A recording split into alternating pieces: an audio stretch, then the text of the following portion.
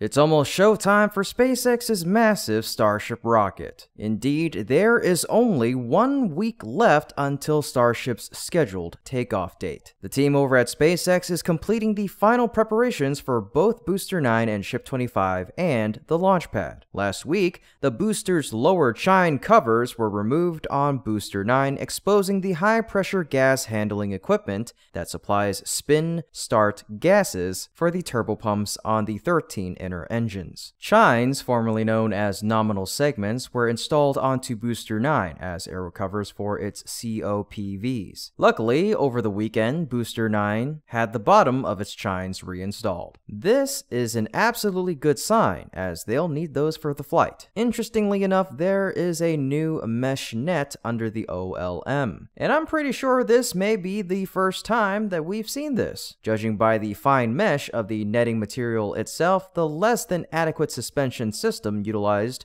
to hold it in place, and the height at which it has been placed beneath the work area above, it would appear to be for catching small debris falling from ongoing work above to protect workers and the water deluge plate surface. Also, big thanks to Starship Gazer for these amazing photos. The next step we hope to see is the replenishment of the tank farm. The final processing at the launch pad will include replenishing the tank farm and arming the flight termination system on Ship 25. The FTS, which has undergone modifications since the maiden launch, is designed to ensure the vehicle is destroyed if it deviates from the planned trajectory. Ship 25 will be restacked atop Booster 9 a day or so ahead of the launch countdown preparations. On launch day, SpaceX's flight director will run a poll and give the go-ahead for propellant load, setting the 2-hour countdown clock into motion. The process of loading supercooled liquid oxygen and methane into the booster will happen some 20 minutes later, followed by the loading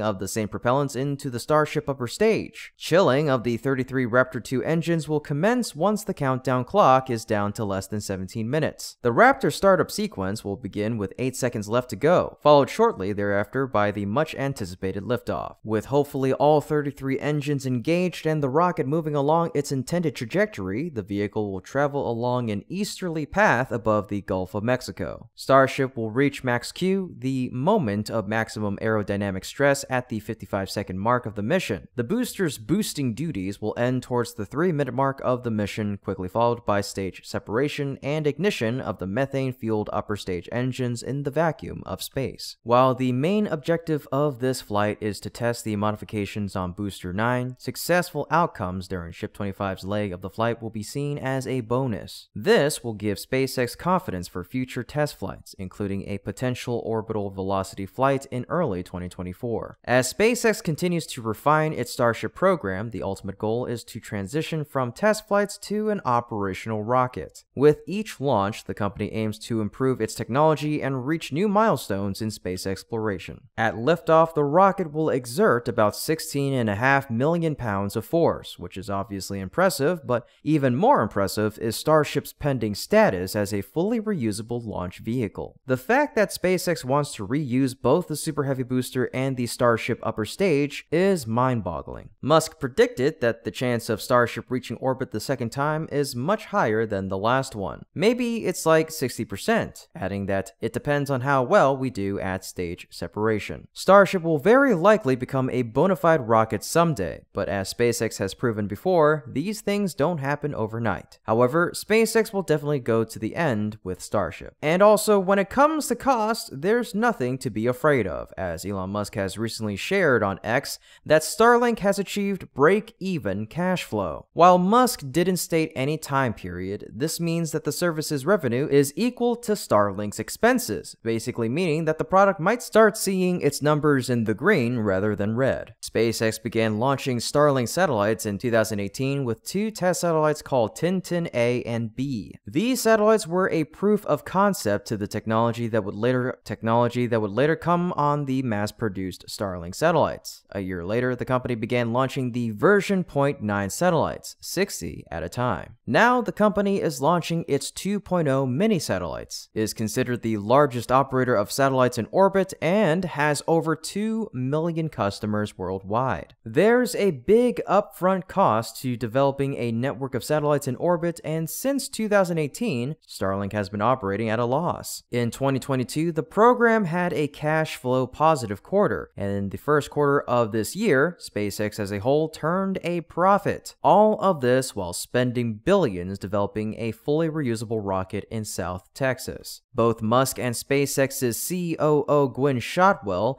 have talked about spinning Starlink out as its own company and taking it public. An initial public offering, or IPO, is a method where a company can take its shares to a public stock exchange for anyone to purchase. However, would taking Starlink public be a good thing for the company? Musk regularly discusses the pain of owning and operating a public company. While the businessman isn't known for having a filter on what he shares about his public company, Tesla, public companies also have a change in their motives. When a company is private, it can have a tight grip on its mission, spend money where it might not make sense to non-mission invested shareholders, and generally not worry about having to be open about its finances. Public companies have a much bigger responsibility to increase shareholder values, sometimes slowing down their innovation in the process. Another concern could be a downturn in the IPO market. Out of the last 100 IPOs, only 27 recorded a positive return as of market closing Friday. Only 5 of those IPOs had returns above or near 100%. Musk has stated that Starlink IPO consideration would come when the program went into the green. His recent statement could mean that the milestone is near or already here. So we'll have our answer of if a second Musk stock is coming soon enough. For the last bit of news for today, NASA has delayed the award of contracts to develop a lunar rover for future Artemis missions by 4 months, raising concerns in the industry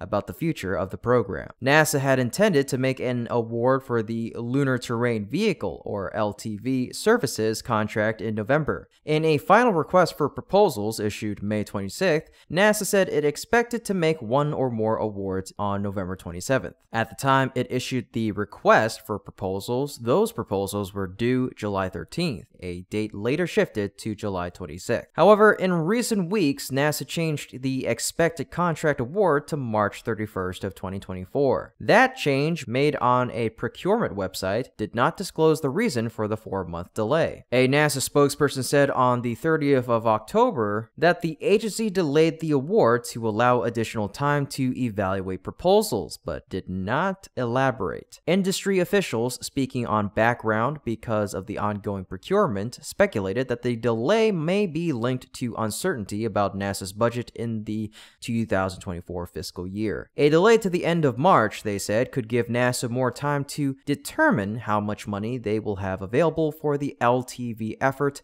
in the coming year, including whether they will be able to fund more than one award. Several companies have stated their plans to compete for the LTV contract, including startups like Astrolab and Intuitive Machines, as well as established companies like Leidos, Lockheed Martin, and Teledyne Brown. That has led to unique partnerships, like Lockheed working with automaker General Motors and Leidos partnering with NASCAR, the auto racing company. NASA expects to start using the rovers with the Artemis 5 mission at the end of the decade. As with some other elements of Artemis, NASA plans to procure the LTV lunar rover as a service, with companies owning the rovers and being able to use them for other applications when not needed for Artemis missions. In other service contracts, NASA has selected at least 2 providers, but for LTV, NASA said only that it would select 1 or more providers. Well, folks, that's it for today's episode. Thank you so much for watching, and if you want to support us even further, you can go on ahead and hop on over to our Patreon through the link in the description below. When you sign up, you'll get access to exclusive content. Nevertheless, we appreciate your generosity and your passion for space exploration. As always, this is Kevin from Great SpaceX, and from all of us here, we hope to see you again next time. Until then, keep looking up.